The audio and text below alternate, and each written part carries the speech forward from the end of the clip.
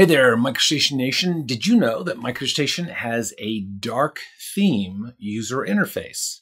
Well, we've had it for a couple of years now, and some people's eyes get strained if they have a white background. Like you can see mine, I have a white background and I have not the dark themed UI. So how do we set this up? Pretty simple. Just go to your preferences, go to the upper right corner, click in the search ribbon field, type in PREF, hit enter.